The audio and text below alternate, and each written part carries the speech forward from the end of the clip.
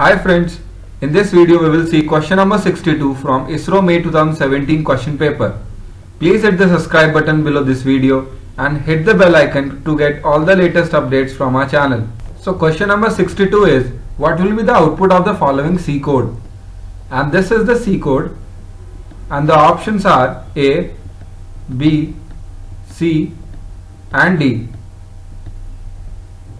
So friends, now we will see explanation to this question.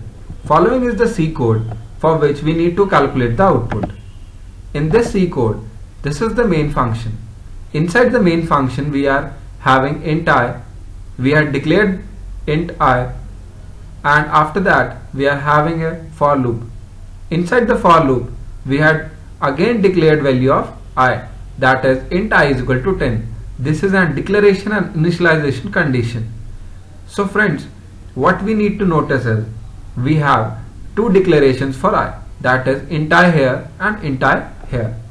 So we had concluded that this one is the scope for outer I, which means this value of I is available for this entire space, and this one is the value of this I, means this is the scope for this I and this will be available inside the for loop only.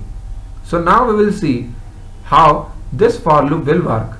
So for this we had taken this representation and we will see the value of I throughout this 0, 1, 2, 3, 4 means 5 iterations.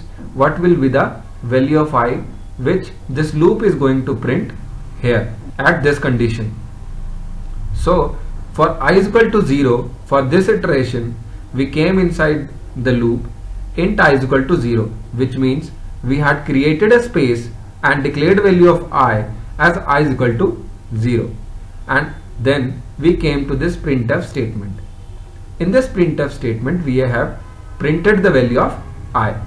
So now we know that for this value of I the program will look for the local variable or the value which is available to the scope, and to this scope this is the value which is available. So here it's going to print 10. So now we have at this place 10, and after that the value this I is incremented. So this 10 will become 11, and then we reach here. At this point we need to increment the value of I. So this I, this for loop will take from where? Inside?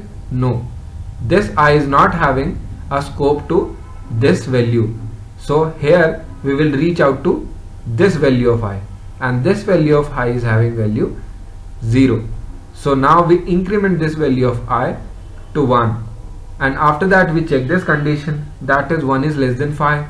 It results in true. So after getting a true result we came again inside the for loop. Inside the for loop we had again initialized and declared value of I as I equal to 0.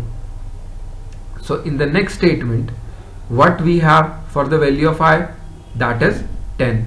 So again this printf will going to print value of I as 10, and then it's going to increment the value of I, that is this one, to 11.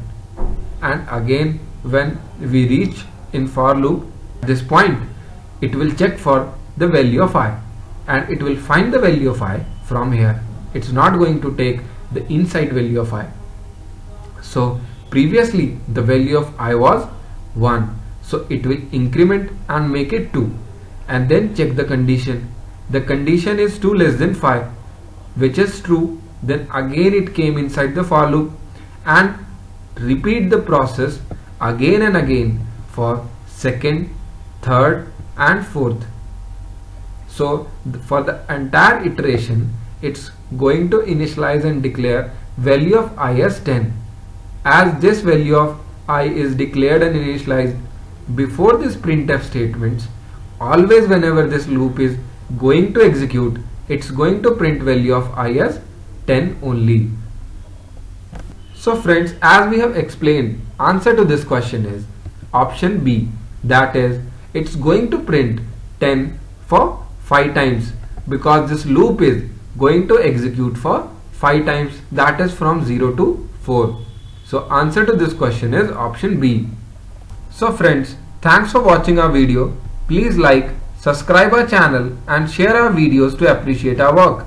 If you have any doubt or question, please comment below and keep watching our channel for videos like this.